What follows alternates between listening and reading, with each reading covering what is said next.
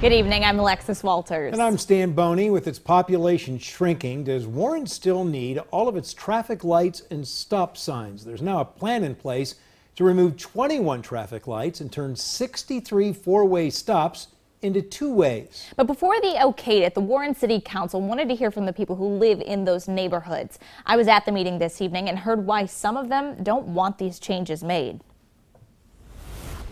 Warren applied for and received a $1.6 million grant. With that money, they're expected to remove traffic lights at intersections like this one and turn four-way stops into two at others. I think when a number of these changes are implemented, the traveling public as a whole will appreciate the change. I think that they'll see the improvements. About 30 residents came to the meeting tonight, most against the removal of lights or stop signs in their neighborhoods. The biggest concern? Speeding and safety. People speed down the street 50, 60 miles an hour.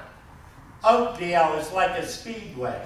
My concern is our ability to move freely and safely in and out of our neighborhood. Engineers on the project argue that stoplights and signs don't and shouldn't control speed. It's the volume of traffic in these areas that's the bigger factor, and the number of cars isn't enough to keep the lights and signs. There's been no data that suggests that you're going to increase speed or reduce safety when you remove a stop sign or an unwarranted signal. Oftentimes, unwarranted signals and stop signs are ignored by residents. One person is in favor and said Warren's traffic system is out of date. I have spent countless minutes adding to countless hours and gasoline sitting at stoplights. There's nobody there. The city can, however, put flashing stop signs in certain areas where they're removing stoplights, collect data, and revisit maybe keeping that stoplight over the course of the year.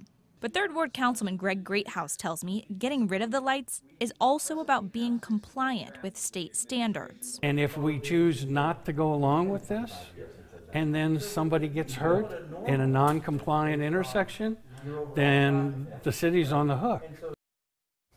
Now, with so many concerns about speeding, there was talk of holding another meeting about how they can slow cars down, but they said it won't be with stop signs and stop lights. Council will vote on that grant. It could be as early as 3 weeks or as late as next summer. If they accept it, the work would have to start by July of 2022.